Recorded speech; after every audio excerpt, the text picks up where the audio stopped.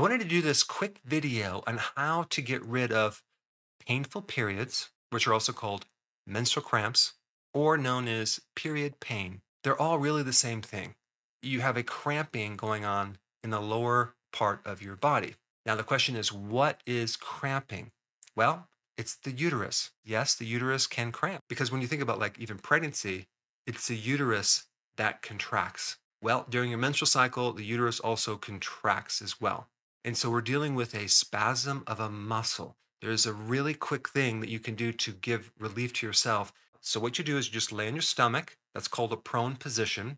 And then you put your arms up and you stretch backwards, hyperextending your lower back, which will stretch out the uterus in front of your back. So that's the quick thing to give you immediate relief, and it will help if you can do it. Sometimes it's so painful that you can't even do that, but at least that's something I would attempt as a first thing.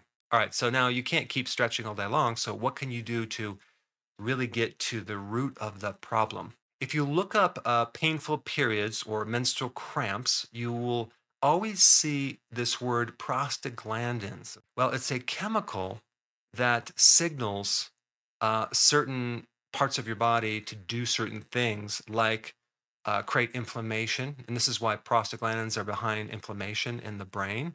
And when people take medication like ibuprofen for pain or a headache, it is blocking these prostaglandins. But there's different types of prostaglandins, and the one that we're going to talk about has a very specific purpose of causing a vasoconstriction in the uterus if it's too high. And I will get into why it's too high in a minute, but let's talk about what you can do to inhibit or lower prostaglandins. Most people take ibuprofen, okay, and it does work. The problem is there's side effects. There's a lot of side effects. It can affect your stomach. It can create other issues, which I don't want to get into. But what I do want to get into is an alternative similar to ibuprofen that has virtually no side effects. There was one study, and I'll put the link down below, that showed the comparison of ibuprofen to this remedy, okay? And it was very, very close.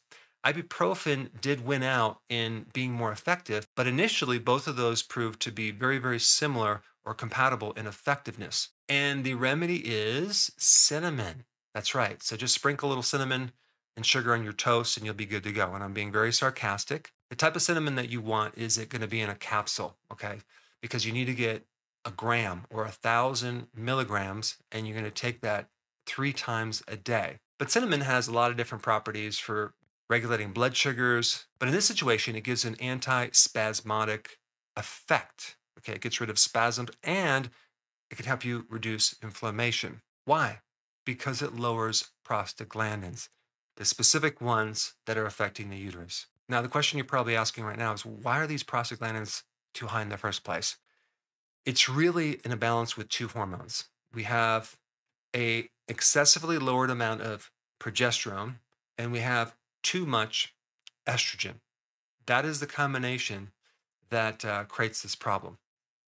And it just so happens that cinnamon lowers estrogen and it increases progesterone.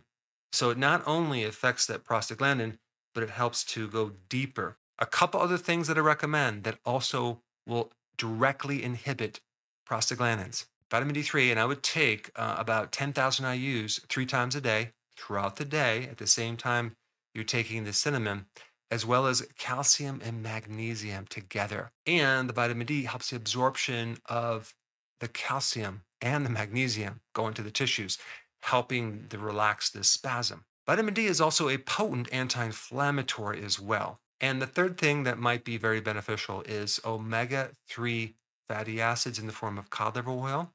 Omega-3 is a natural pain reliever, a natural anti-inflammatory. So now you have a very potent solution for menstrual cramps or period pain.